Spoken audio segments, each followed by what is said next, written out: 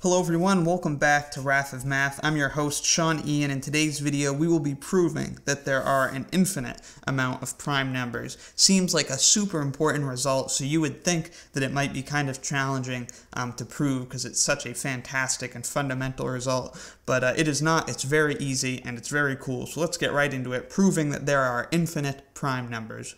And as usual, I'm not going to write out the whole proof formally, I will just walk you through it, and if you're looking to write the proof formally, these lessons should give you a perfectly good idea of how to do so. So for starters, we're going to assume the opposite of what we're trying to prove is true. So we're going to assume that there are a finite number of primes. So we're assuming there's a finite number, we'll say n of primes. That means there are n primes, some finite number. So let's take the product of all those primes, p sub 1 multiplied by p sub 2 multiplied by p sub 3, all the way up to multiplying by p sub n, the nth prime, which, based on our assumption that there's n primes, is our last prime. So we are multiplying all primes together. I'll put a little multiplication symbol there too.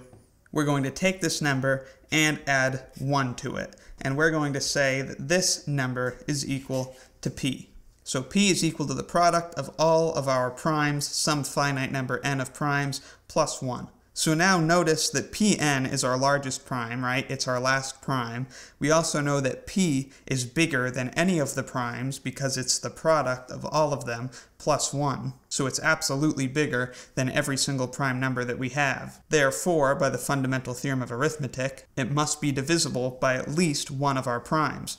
So we can say that some prime, p sub m, divides our number p. However, we see that no matter what prime number we divide p by, we will have a remainder of 1 no matter what, because p is defined by being a multiple of every single prime plus 1. So it's 1 more than a multiple of any prime number. So p is equal to p sub m times some integer k plus 1.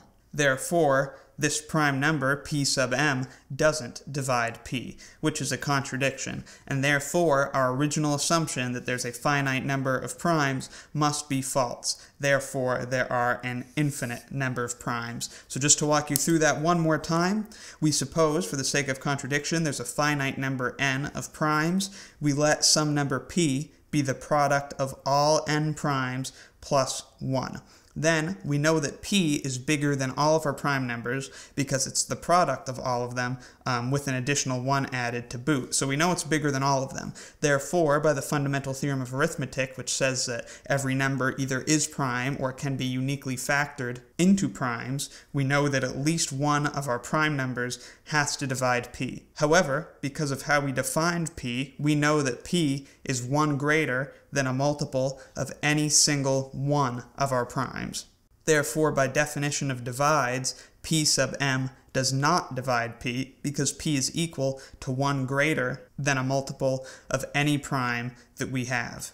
And that's a contradiction because we have both p sub m divides p and p is 1 greater than a multiple of p sub m, which means that p sub m does not divide p. That's our contradiction, which lets us know that our initial assumption has to be false, and therefore the opposite is true. And that's how you prove that there's an infinite number of primes. There's tons of ways to do it. This is just one of the ways you can. I'll probably show a few others as time goes forward. Let me know in the comments if you have any questions about the video. I think it's a little bit of a wordy proof to explain, so I hope you understood it, but let me know if you need anything clarified or if you have any other video requests. Thank you very much for watching. I'll see you next time, and be sure to subscribe for the swankiest math videos on the internet. I can hear your voice from all the way up here, dear. Won't you please come to me? You love it up here, dear. There's a light where I float that erases all black. It makes every